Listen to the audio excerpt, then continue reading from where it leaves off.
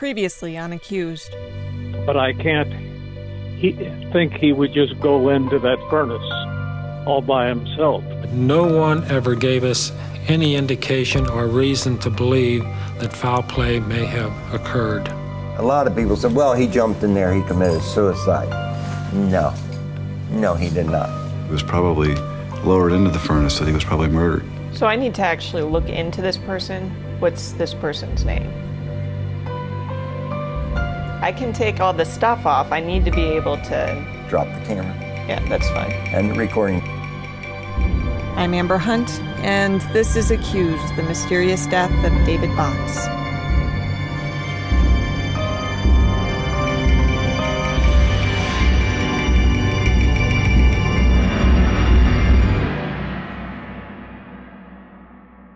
Reporting any cold case is tough, but this one has presented some unique challenges. For starters, everyone's sick, which has made setting up interviews difficult. Harry Easterling was undergoing dialysis 3 times a week.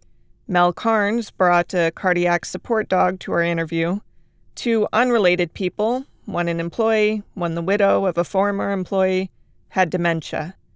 It's not surprising, maybe, when you remember that David Bocks disappeared 35 years ago, and the people who worked alongside him were at least in their 30s back then, not to mention exposed for years to cancer-causing elements. But the most unnerving moment involved a man whose father had been David's supervisor. This man, named Charles Schaus after his dad, though the younger Schaus went by middle name Michael, seemed happy to set up an interview when I called him. He even volunteered some info before I said I was calling about a death at the plant. Dad was supervisor when Dave Bocks disappeared. We set up an in-person interview at his home for the following week.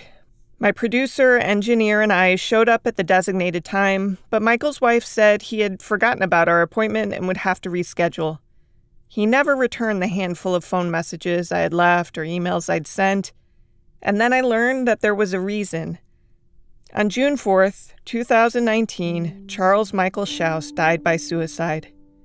If I were D.C. Cole, this would be another piece to the conspiracy puzzle. But no, I don't think that. I've learned from a relative that Michael, himself a former Fernald employee, had endured chronic pain for years. I've no reason to think the timing of his suicide had anything to do with the timing of our interview.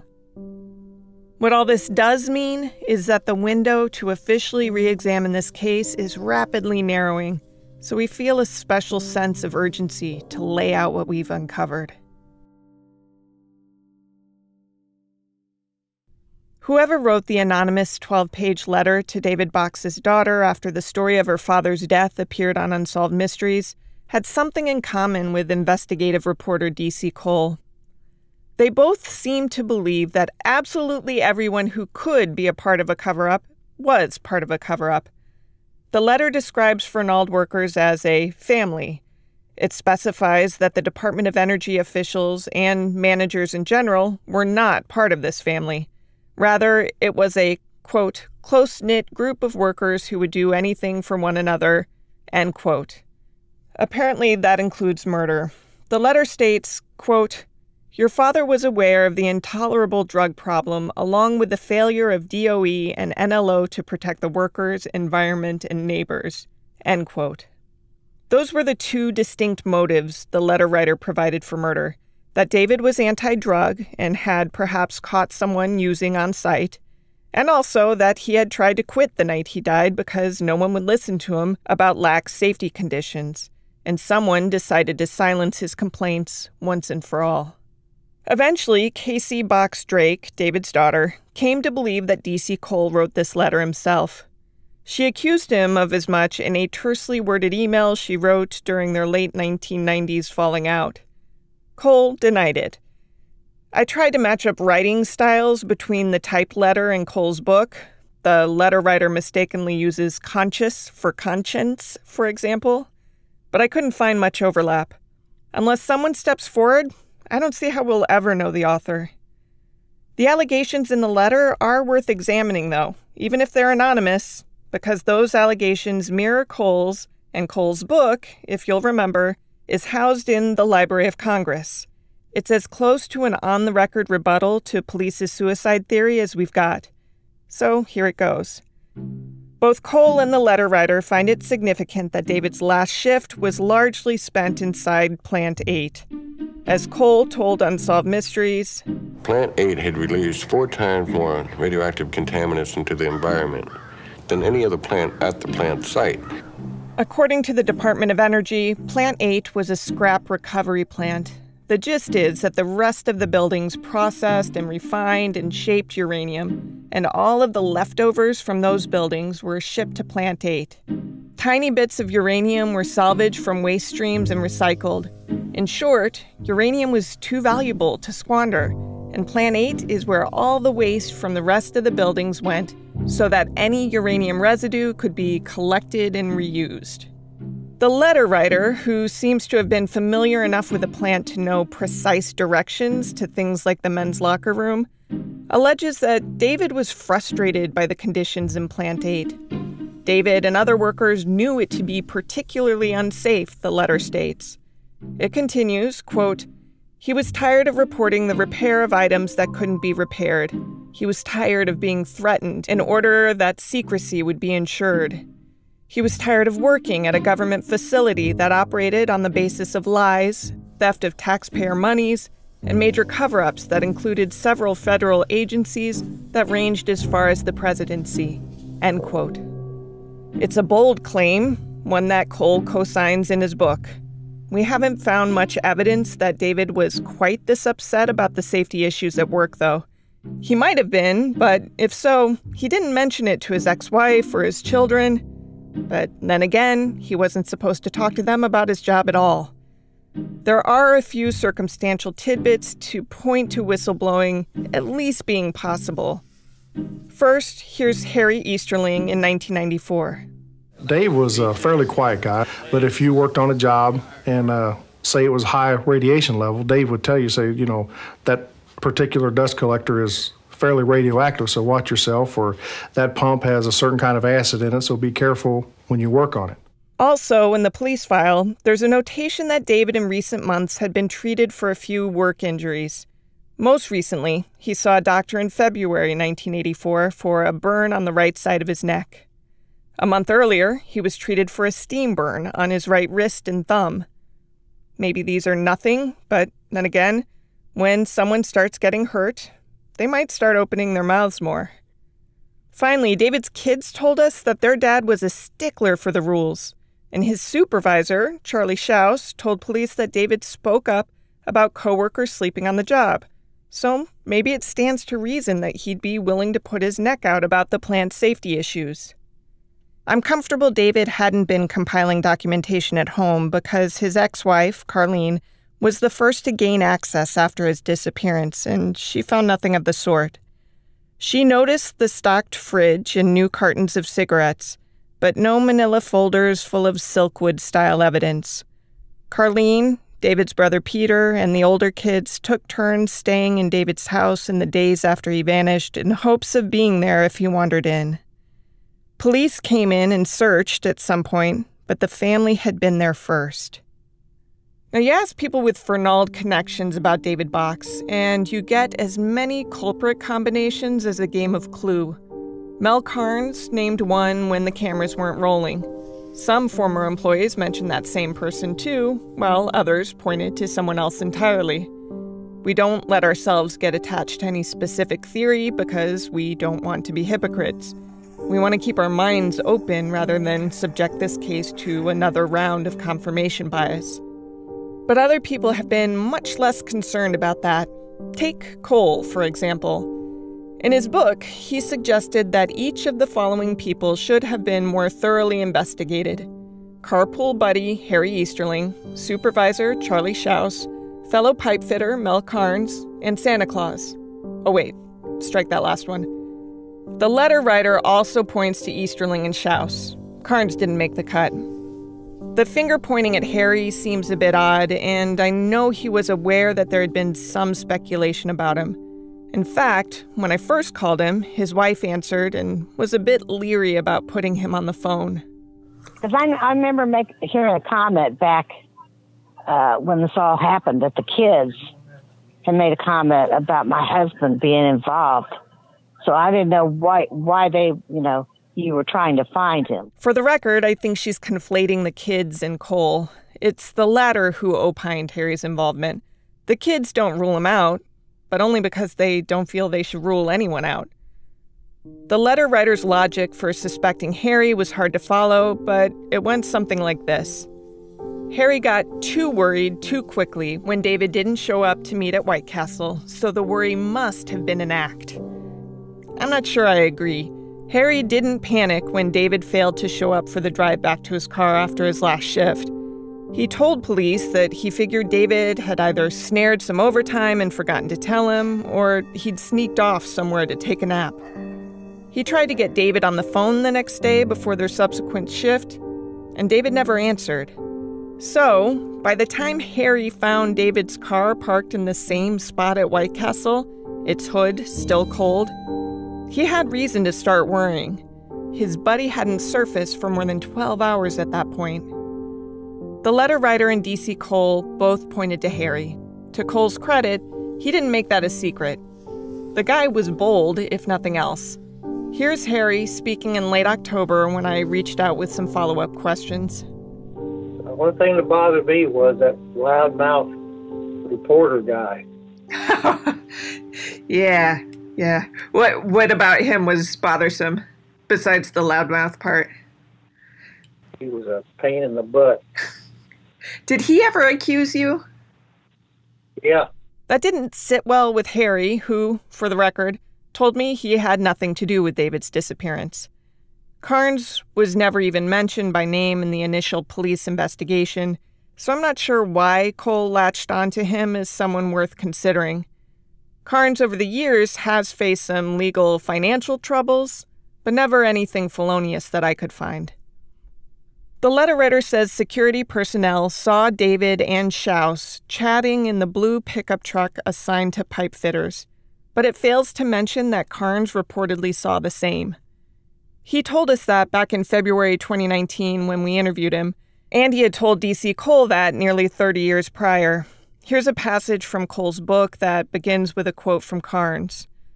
"I was the last person who saw Dave Bocks alive, and I know who killed him," Carnes immediately said when contacted by telephone. I imagine this is true because he did the same with me.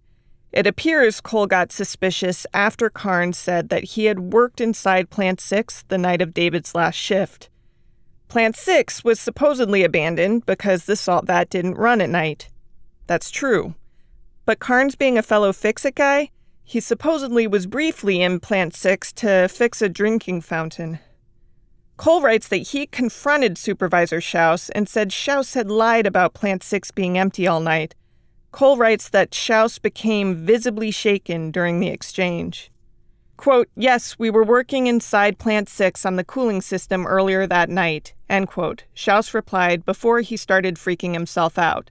That's a passage from Cole's book. I don't know what that means.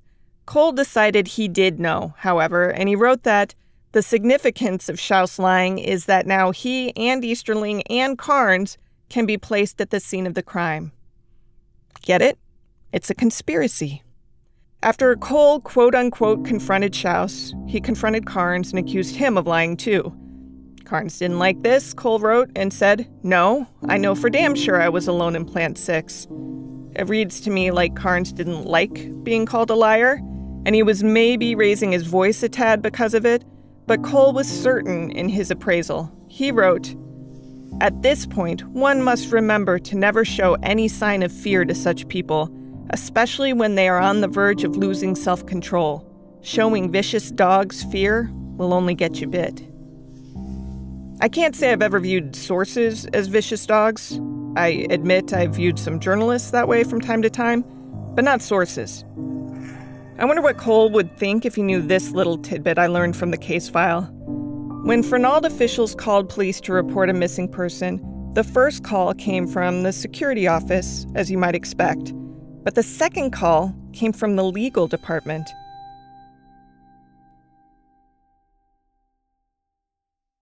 Excuse the break, but I want to tell you about another podcast you might like. It's called The City, and it's an investigative podcast from USA Today. This season of The City tells the story of the unlikely battle for the future of Reno, a battle over big tech and strip clubs. Once a tired casino town, Reno has recently caught the attention of Silicon Valley. Now some of the city's most powerful people are looking to cash in. Standing in their way is an aging strip club. City boosters want to kick it out to make way for a new Reno, but the strip club is fighting back. Battles like this one to reshape the city's image and develop its downtown are happening around the country in any city where powerful people court big tech in the name of progress. That's the story told in this season of The City podcast from USA Today. You can subscribe to The City on Apple Podcasts or wherever you're listening right now. Accused is sponsored by Boll & Branch. My new Boll & Branch sheets have been almost single-handedly getting me through the cold I've had for the last few weeks. They are seriously the softest, most comfortable sheets in the world. They wash really nicely, too, which is important to me when I'm thinking about what sheets to buy. If you're in the market for new sheets, it doesn't get any better than Boll & Branch. Besides being insanely comfortable, their products are made in factories that prioritize workers' empowerment and sustainable incomes. And 100% of their packaging is made from recycled paper and can be recycled and/or repurposed. Right now, for a limited time, you can get their luxury flannel bedding to keep you cool sleepers warm, and because they breathe, keep the warm sleepers cool. Shipping is always free. You can try them out for 30 nights, risk-free. And right now, you get $50 off your first set of sheets at bollandbranch.com with promo code ACCUSED. That's $50 off at bollandbranch.com, promo code ACCUSED. Spelled B-O-L-L and branch.com, code ACCUSED. And now back to our story. I found nothing that actually indicates anyone was in Plant 6 besides Carnes, and he wasn't there toward the shift's end. Around 4:45 a.m., after the lunch break, he said he spotted David once again talking to Schaus, this time near Plant 4, where the time clock was. Two brief asides. Cole accused another person of lying, according to his book. That's Detective Pete Alderucci. Cole quotes Alderucci as saying the temperature drop, singular, not plural, only lasted a minute or so when the temperature readouts and police's own notes actually show 2 drops, spanning about 15 minutes. Cole does not consider this discrepancy a faulty memory or innocent misstatement. He sees it as Alderucci changing his story and therefore being part of the cover-up. It doesn't look like Alderucci or his colleagues liked being called a liar, though. One of them supposedly told Cole, "Don't fuck with us." The second aside is about a handwritten note in the police file that's never mentioned elsewhere. The note is signed by Charles Schaus, who wrote, quote, "I received a phone call at 8:38 p.m. on 6/20/84 that stated, 'Bastard, you had better learn that the union runs the company or you or your wife will have an accident.'" End quote. The caller then hung up. A notation indicates Schaus got this call at home, not at work. I have no idea if the phone call was connected to David's disappearance, but it seems noteworthy that it happened during David's first missed shift, and it's in the file concerning his disappearance. Here's some more about Schaus. He placed himself with David about the same time Carnes says he saw them together. In fact, you might remember from last episode that Schaus told police that he stood near a freight elevator trying to get David to open up to him and tell him why he seemed so down. It might not be fair, but something about this bugs me. 10 minutes is a long time to talk to someone who supposedly isn't responding. Anyone who's been depressed, or even just blue, surely knows what it feels like to not want to talk about it.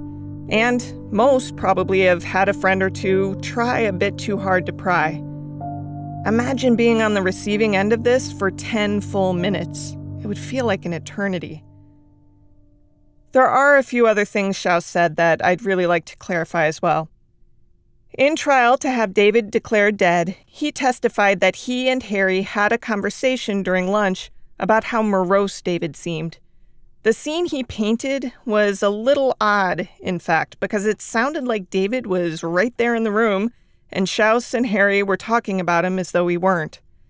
Schaus testified that the only lunch conversation was about David's obvious depression.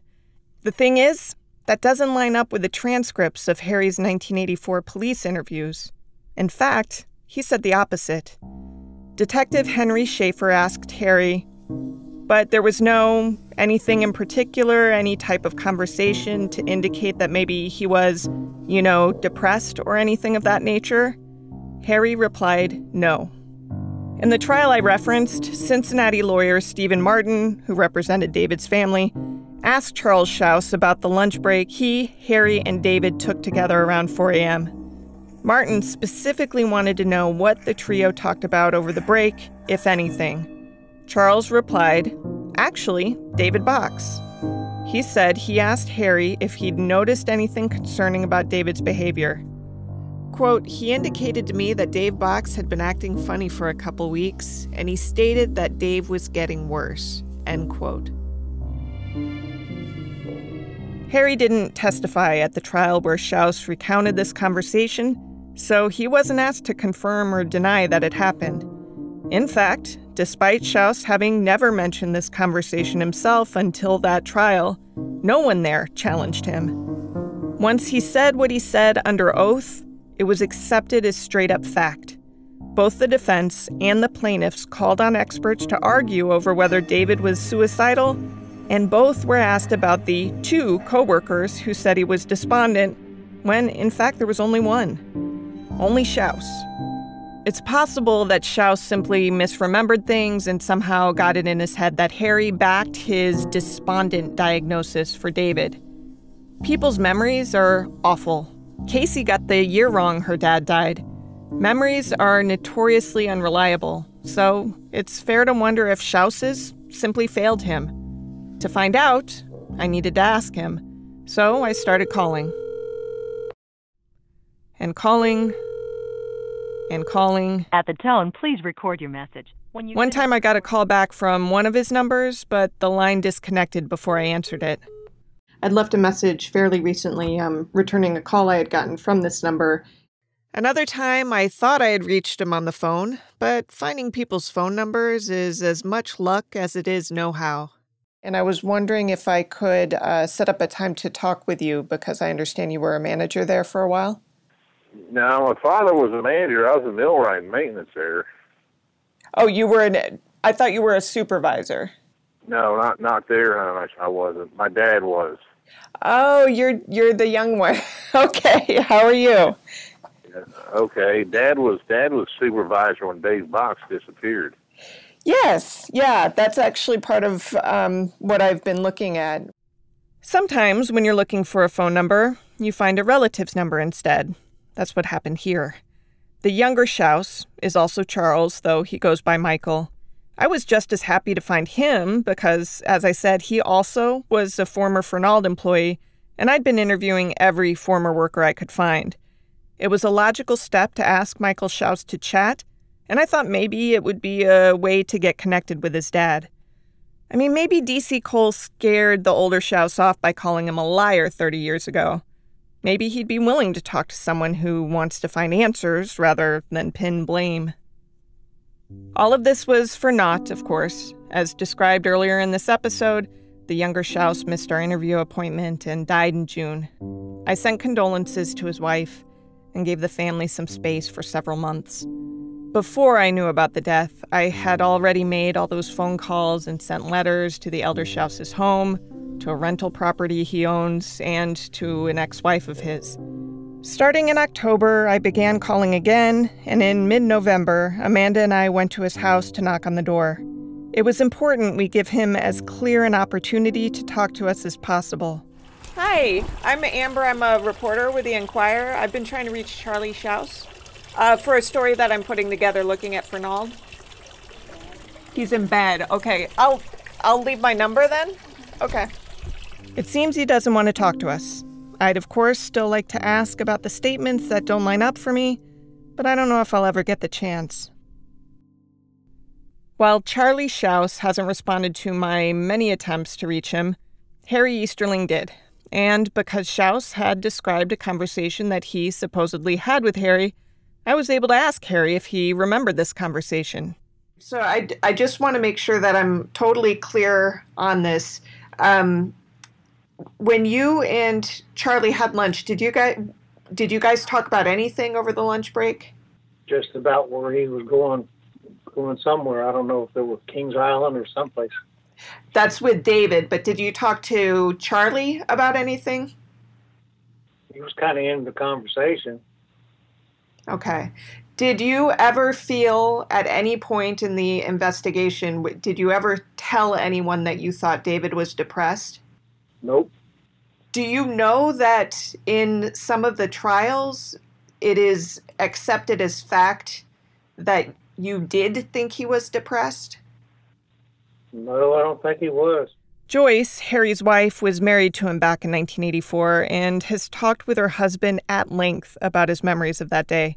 She knows the case well, or at least as well as a third party without access to transcripts and police memos can. She watched him get interviewed by Unsolved Mysteries and went to Tennessee, where the TV crew filmed a wonderfully cheesy reenactment of David's last moments. Harry had some health problems, so Joyce was on the phone call with us in case brain fog made it tough to understand a question. My question about the lunchtime conversation seemed to confuse her. You're saying that they had a conversation without Dave Bocks there? Well, supposedly, it actually looks like David might have even been in the room, the way that Charlie describes it. But the gist is that Charlie testifies that Harry and he talked about how depressed David was during that last lunch. Harry shaking his head no. I don't think he was. And you never thought that? No. Based on the times given by David's various coworkers, Carnes wasn't the last person to see David alive, as he believes. Schaus put himself with David at 5:15 a.m., which is interesting. That's the same time that the printout from Plant 6 suggests David went into the vat.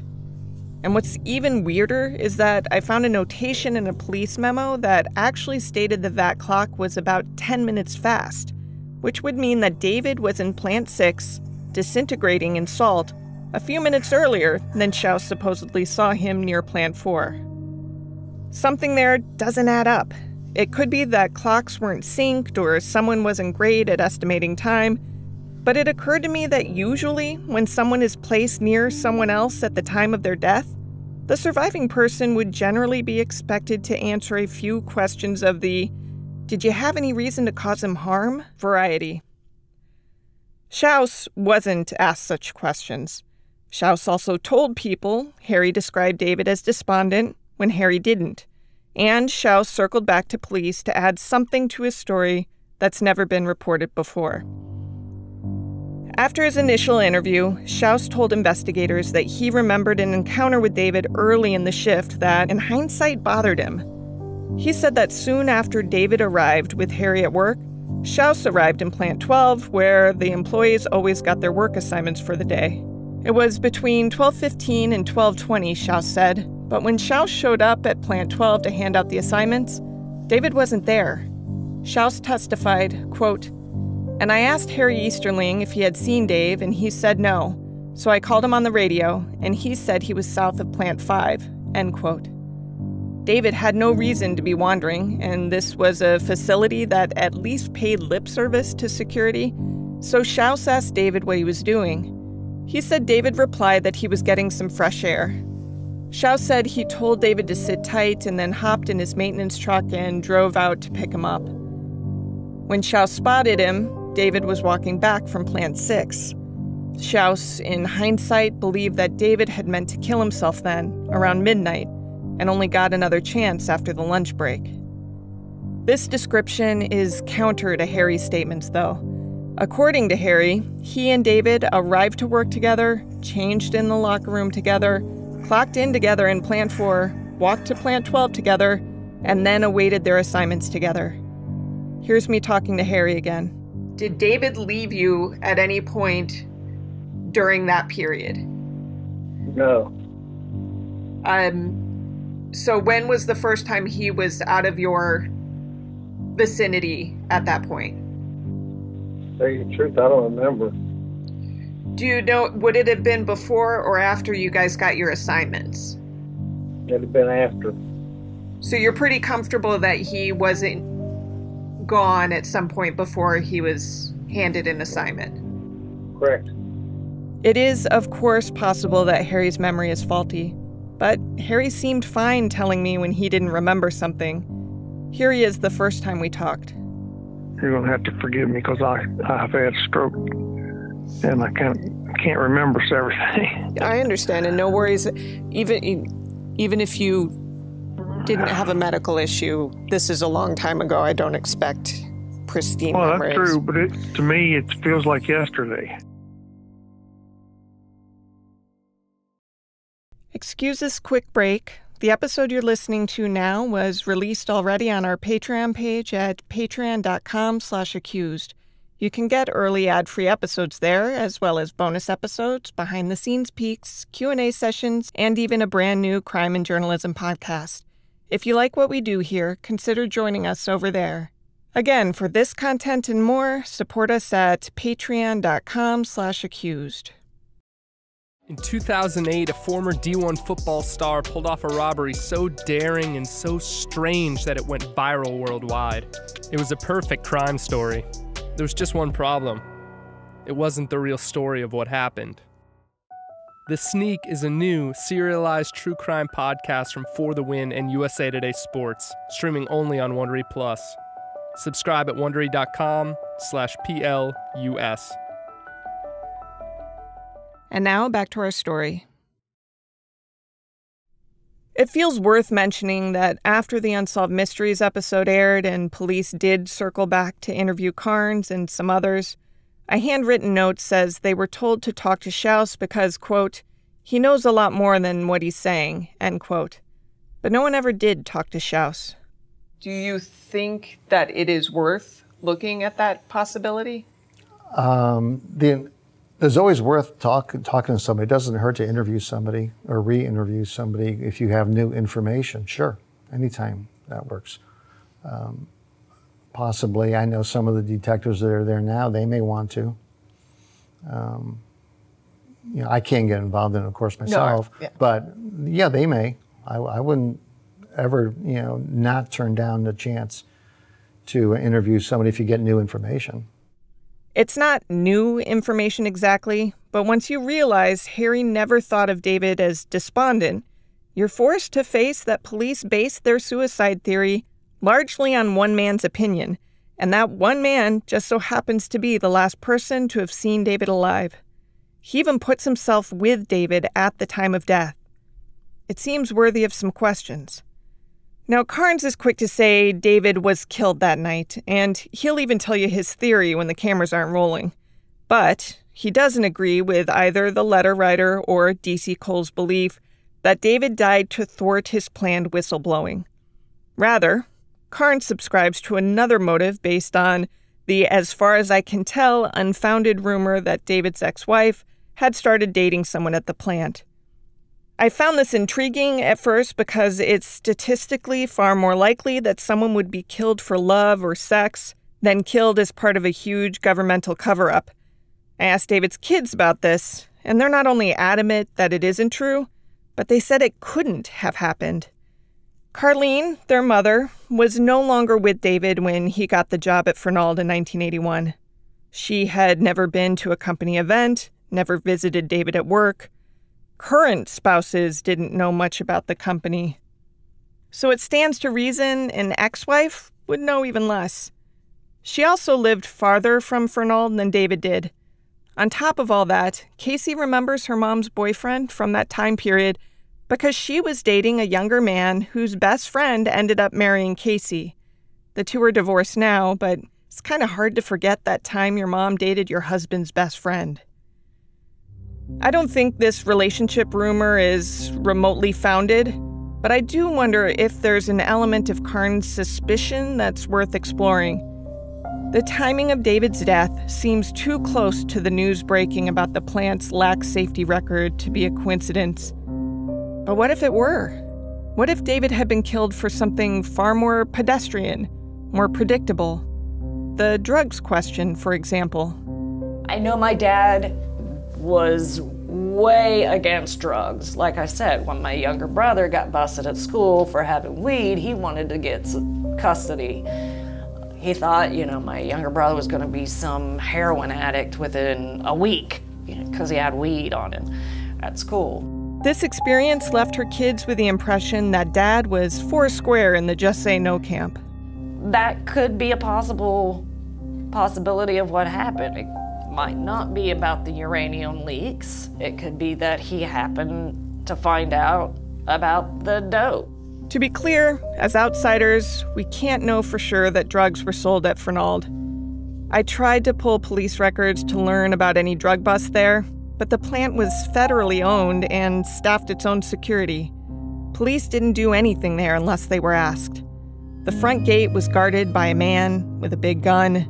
We have heard this drug allegation from multiple former employees, though, and others said similar things during oral history interviews with the Fernald Community Alliance in the late 1990s. Also, to be clear, even if drugs were sold there, it's possible David and these drugs never intersected. But it seems worth the question. If David had stumbled on anything of the sort, he had already proven himself to be willing to complain about his coworkers breaking rules. He had recently gotten someone suspended for sleeping on the job, after all. If David had spotted drugs, it's not inconceivable that he might have threatened to tell bosses. And, considering this was federal property, anyone involved with drug use or sales surely was at risk of losing their security clearances and their jobs. When police investigate crimes, they're taught to consider who had the means, the motive, and the opportunity. Nearly everyone who worked at Fernald during David's last shift had the means and opportunity. Over the past 14 months, we've found several possible motives worth pursuing. We've done as much as we've been able to, but we're journalists. No matter how hard we work on these cases, there's a limit to what we can do. We can't issue subpoenas or execute search warrants. We can only hope that the people in power consider what we've uncovered and take it from there. It's been more than 35 years, and many of the people with information in this case are sick. The clock is ticking. Next time on Accused. You know, the rules right now say that it has to stay in the federal government's ownership. There were threats around here that they keep it up, nobody will have a job, and they kind of use that as leverage. And they didn't like us at all. It was quite phenomenal, and there were metal materials. It was a junkyard. Think in terms of a giant radioactive junkyard. To binge this season, go to www.wondery.com/plus. That's WONDERY.com/PLUS. To support the creators of Accused directly, go to our Patreon page where donors get bonus content and early episodes. That's at patreon.com/accused. This is a special project from the Cincinnati Enquirer, part of the USA Today Network, narrated by Amber Hunt, produced by Amanda Rossman, engineered by Phil Didion, and edited by Amy Wilson. Intern Mark Rosenberg provided additional research. Music was composed by Andrew Higley. To look at case documents, photos, videos, and more, visit accusedpodcast.com. As noted, some audio comes from a living history project from the Fernald Community Alliance. Transcript to those interviews are available at fernaldcommunityalliance.org.